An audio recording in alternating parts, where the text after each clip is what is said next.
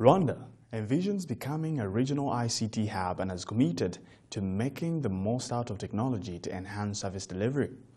Most government services and financial transactions are done electronically via Irembo, a one-stop portal for e-government services that offer several services for citizens and businesses. Our mandate was to basically drive digitization of government services to the citizen. We launched the product that we had been working on. We launched it in July 5th, 2015, and we launched it under brand name Irembo. We chose the name Irembo because we thought for technology to be accepted and adopted well, it needed to be easy to relate to, and we thought we would find a name that's easy to understand for Rwandan that conveys some meaning. So we chose Irembo as the gateway to government services. Irembo is really helpful in such a way that you get services you need without necessarily having to travel to government offices.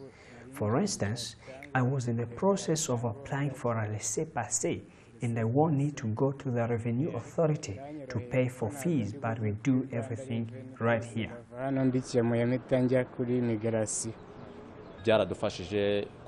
The platform has helped a lot. People come to us seeking land services, and we do everything for them at the same time.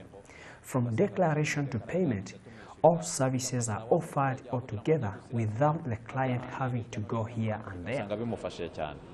Before, citizens has to go to districts, sectors, or local government offices to access e-government services. So now they are no longer going to local government offices. Rather, they go to our agents who are all over Rwanda, and then they can access a number of Irembo services, but also other private services like Mobi-Cash services and mobile money services and other value-added services. The platform has not only helped in streamlining service delivery, but also in job creation. Thousands of agents across the country are employed. RTN network has 1,200 ICT access points or agents, and those agents facilitate facilitate citizens to access Irembo services. So this has helped them to access easily at reduced cost, because they don't have to travel.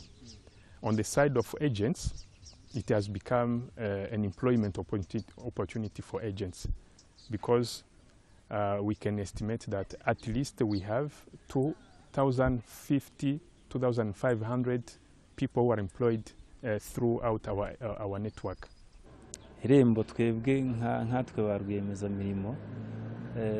As businessmen, Irembo has increased the movement at our business. A lot of people are coming to us, and we are never idle. It also makes other services we provide feasible. With growing internet penetration in the country, Irembo has had considerable success. However, everything has not been smooth sailing. Poor network is one of the critical challenges facing users. Nonetheless, the platform management promises to make improvements. There are times when the network is very poor. In addition to that, electricity is sometimes unavailable, and that's quite challenging.